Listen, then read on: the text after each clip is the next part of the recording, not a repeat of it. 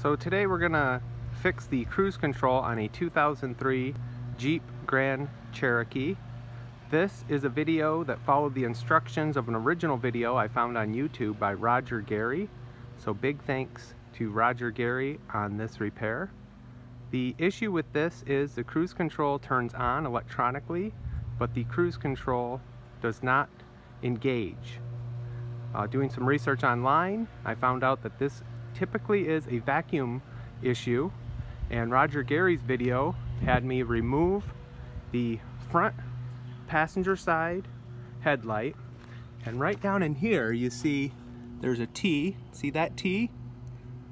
That's a vacuum line, and then it goes up into this right here. And that is some sort of, I think, the cruise control module. So those are all vacuum lines. Any of those could be cracked, but the one that I had was in horrible condition. Right here is the old vacuum line. So it was falling off and in really bad shape. This vehicle's from Michigan, so this happens with the harsh winters. So I just went to AutoZone and got a new line, and they actually gave this to me for free. So big shout out to the Marquette, Michigan AutoZone for this free repair. I'm going to get this on and test a cruise. For anyone that is not aware of how vacuum lines go on, there's no clamps or anything with vacuum lines. They simply just push on. So I just push this vacuum line on there and there. This is the long bolt that goes right down in here and holds the headlight assembly in. So I'm going to put that in and just show you. It takes an 8mm socket on the top. So I have the headlight pushed back into place now, and now I will take my little nut driver here on this 8mm and just tighten this back down. So there's just one long bolt that holds this headlight into place.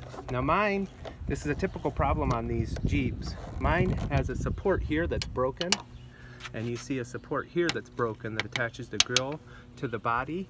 But this bolt will still hold it into place. It's just a little shaky, so I'm gonna have to address that at a later time. But the vacuum line is on and the headlight is back in. Okay, so now we are in the Jeep Grand Cherokee and we are maintaining speed with the cruise control on. So once again, big thanks to the Marquette AutoZone in Michigan for the free vacuum line, and to Mr. Gary for the repair tips.